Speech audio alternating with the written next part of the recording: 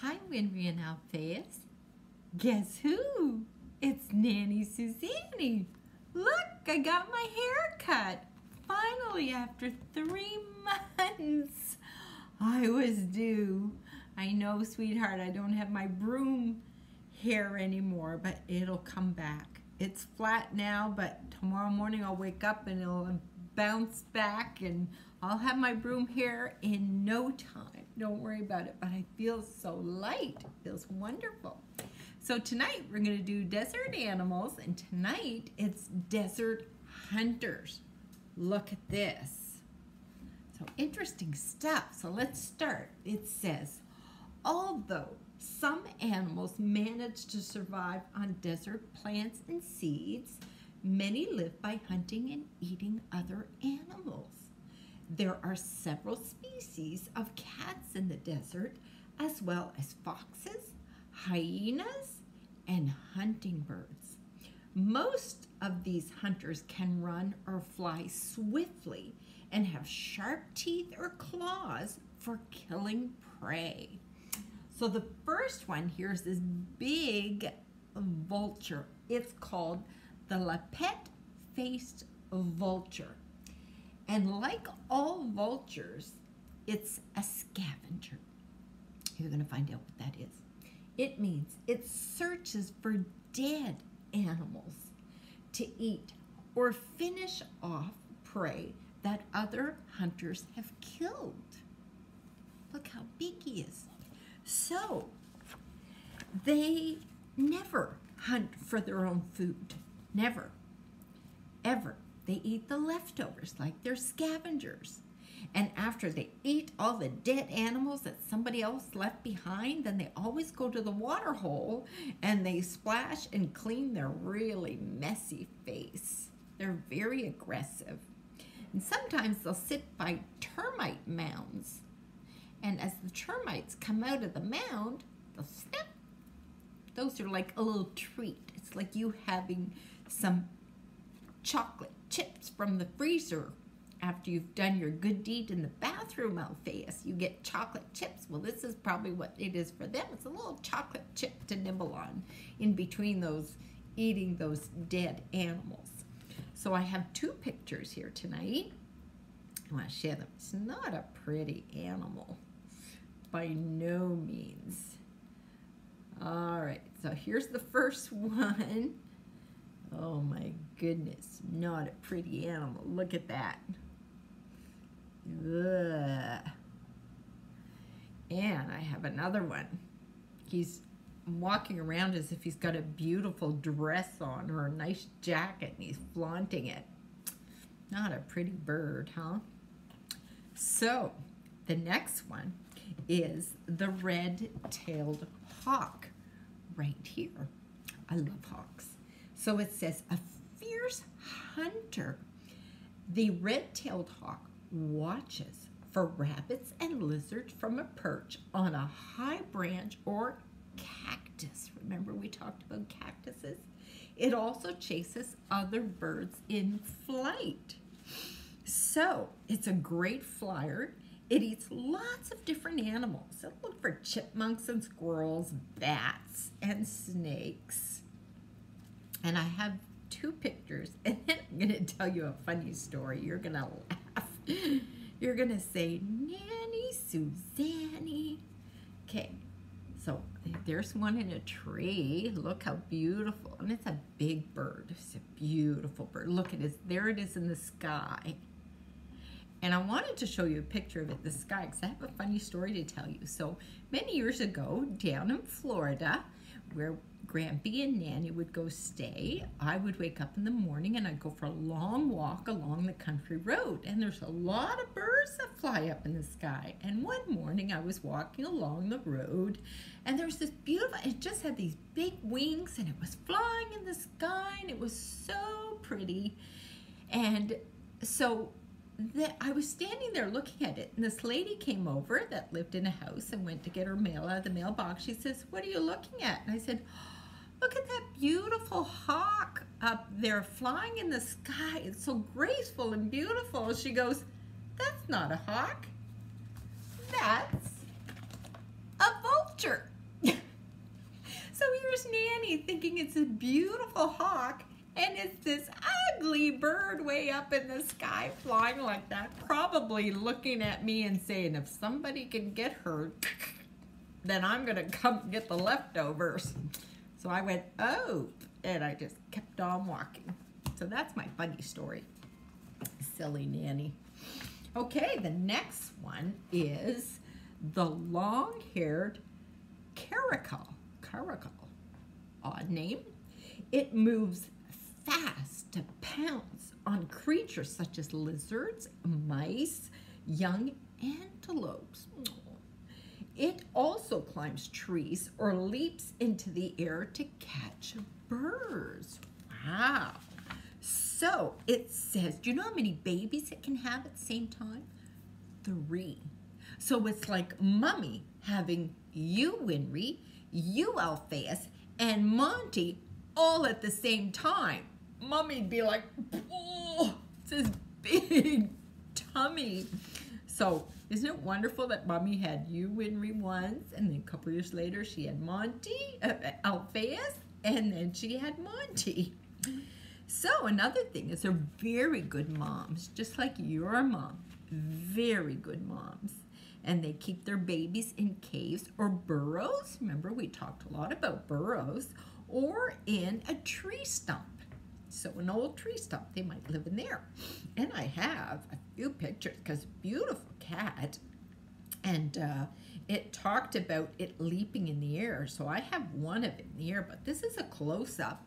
Look how pretty. Look at the long ears, and oh, it's a pretty cat. Look, there it is leaping in the air. Whoa. Okay, the next one is a small, slender fox with large ears. The kit fox, like a Kit Kat. Well, this is a kit fox. Hunts at night. It searches for lizards, mice, and other small creatures. And I do have a picture. Here's one, the mom and the little baby. Isn't that pretty? Pretty picture. So it has large ears. It hears very well. The babies are called cubs or pups, and they live in dens or old trees.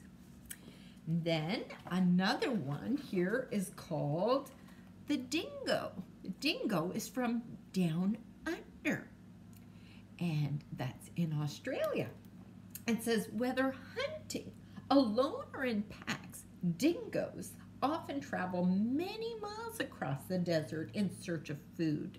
They are relatives of the domestic dogs first brought to Australia thousands of years ago. And so they grow about, so this is a foot long, so about twice this is how tall they grow, and 4 times this is how long they can be. And their tail, I have a picture of one, and oh, no, I don't have a picture. Oh yeah, I showed it to you. There it is. See, their tail is bushy and it's this long.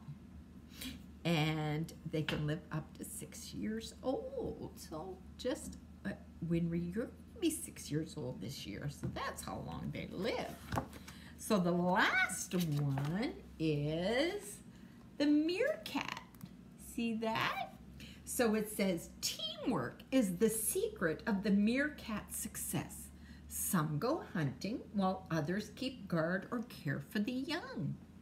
The meerkat is a type of mongoose and lives in family groups of 10 to 30 animals. Each meerkat in the group has its own duties, so their own chores, their own type of work that they need to do and that they're responsible for. And it says sentries watch for birds of prey, their main enemies, while other meerkats hunt for small creatures such as lizards, birds, and even snakes. So, I'm going to show you a picture. So they aren't very long. You think they are, but here's a picture right here. It's cute. Look, there's a, come on, flip, flip, flip, flip, flip. Look at that.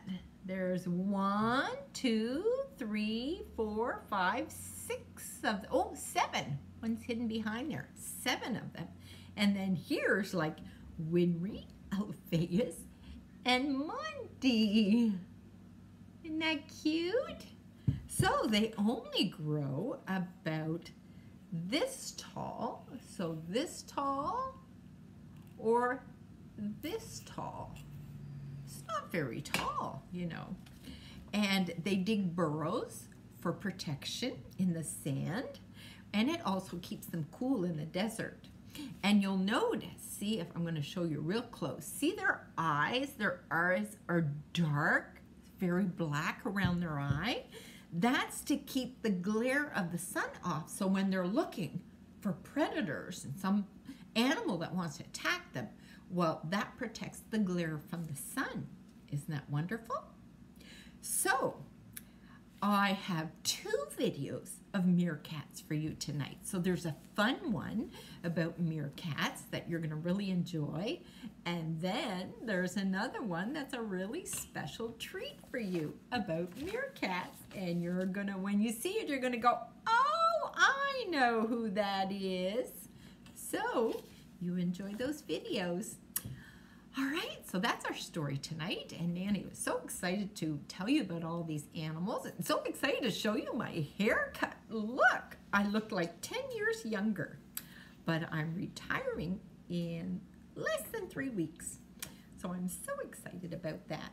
And I know you don't know what retiring means, but it's a big special event for Nanny, and she's really excited for this next chapter in her life.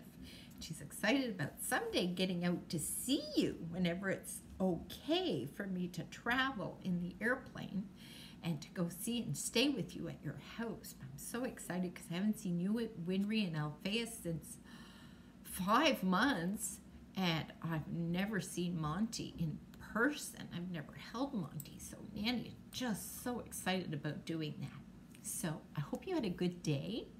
And thank you, Winry, for your bedtime reading video. I'm so excited about it. You did such a great job. You're really good at it. You're good at reading, and you're good at doing a video and reading to Nanny. And you even told me about how your day was and hoped I had a good day. So that is so sweet, honey. Nanny just loves you to the moon and back.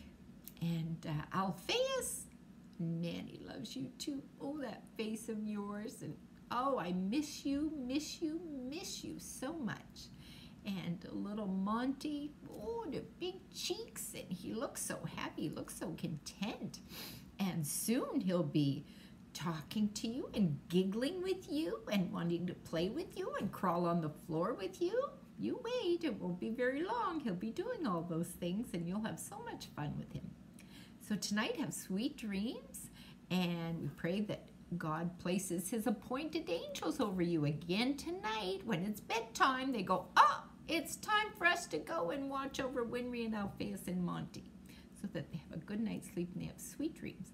Have a great day tomorrow. Tomorrow's Friday, and enjoy your time. I hope you get to play with your friends. And you get to learn stuff, very important, and your Bible story in the morning, and all these wonderful things that you get to do that are fascinating and fun.